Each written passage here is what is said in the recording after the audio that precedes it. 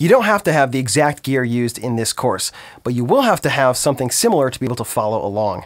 In this lesson, you're going to learn about the basic microphone, audio interface, keyboard, DAW, and other software requirements. So, in order to reproduce what you're going to learn in this video, you're going to need a bit of gear and some music knowledge. First, let's talk about gear.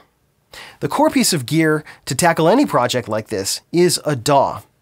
DAW stands for Digital Audio Workstation and has 4 basic components: a computer, a sound card, usually referred to as an audio interface, digital audio editing software, and at least one input device for adding or modifying music note data.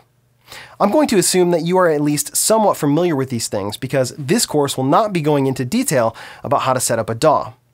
For all the demonstrations used in this course, I will be using Reaper for audio recording, MIDI recording, and editing, but just about all multi-track recording applications capable of audio recording, MIDI recording, editing, and virtual instrument support will work just fine.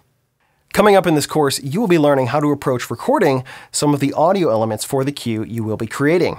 To do this, you are going to need a microphone, XLR cable, and XLR inputs on your audio interface. You could get by with a portable audio recorder with built-in microphones and then sync the audio in post, and we're going to look at how to do that too. But a basic condenser microphone is probably what you want to use. You don't have to use any fancy microphones to pull this off.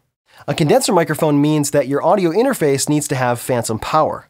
A boom mic stand and a pop screen is also going to be handy to have. The rest of the instrumentation will be handled with virtual instruments. Although you can program these by hand with a mouse, it's much faster to have a MIDI keyboard to input the notes. Again, it doesn't have to be anything fancy. I've been using this old sequencer keyboard that was made in 1993. It has 61 keys, a pitch bend, and mod wheel, and the ability to transpose the key range. Even a smaller keyboard would work for what you're going to do, but it will require more transposing of your key range, which is not a big deal. For virtual instruments, I will be using a combination of free plugins and Kontakt, made by Native Instruments. Kontakt is the industry standard sampler and is a remarkable tool for music production. I could only use Kontakt for this course because it comes with 1,000 instruments, and I have a ton of additional sample libraries with many thousands of instruments. However, I understand that you may have a different instrument library, so I will try and use free stuff when I can. A lot of multi-track recording apps come with a basic virtual instrument library, so you should have no trouble keeping up no matter what platform you are using. If, for whatever reason, you don't have a basic virtual instrument library, you can get simple versions of these types of instruments, drums, bass guitar, piano, keys, etc., very inexpensively.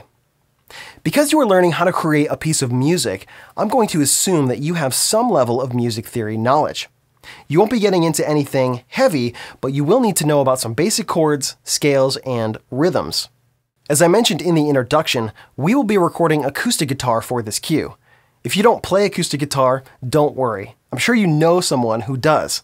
As long as they can play to a click with reasonable rhythmic accuracy, you will be fine.